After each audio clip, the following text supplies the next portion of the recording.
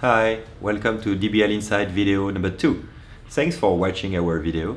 Today we'll talk about owned, earned and paid media strategy.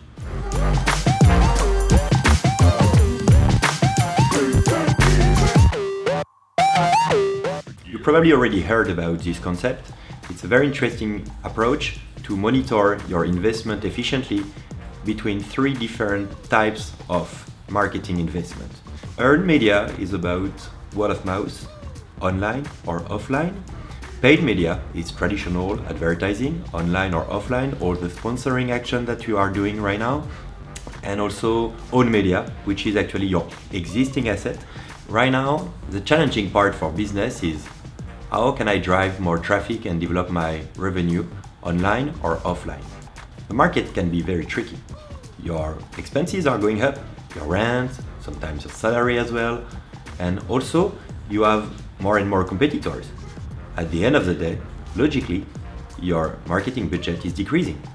According to this context, economic context, if you want to decrease your paid media investment and if you want to increase the owned and earned part of your visibility, you need to define very clear objective about what is your budget dedicated for each part, owned, earned and paid.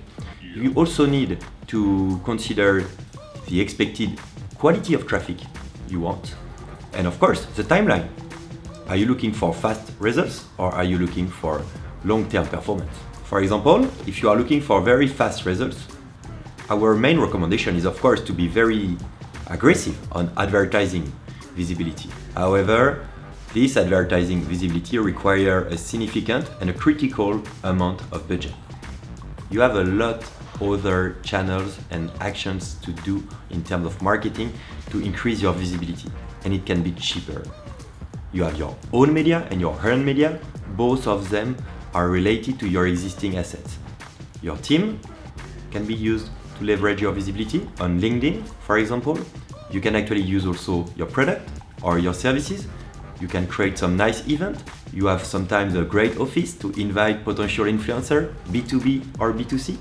So you can use all this kind of asset to turn this asset into visibility and create a sustainable owned media that you can reactivate on long term.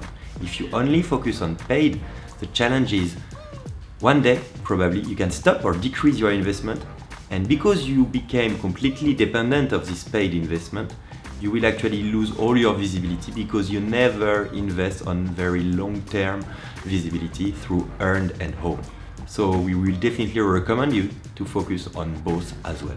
If you are looking for more details about the implementation of owned, earned and paid media strategy, if you also want to know about the organization, how can you implement this type of changes, content production, newsroom, we are recommending you this book, Your Brand, The Next Media Strategy from Michael Brito, to know more about the implementation phase.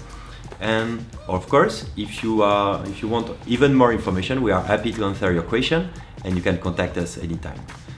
Thanks for watching this video.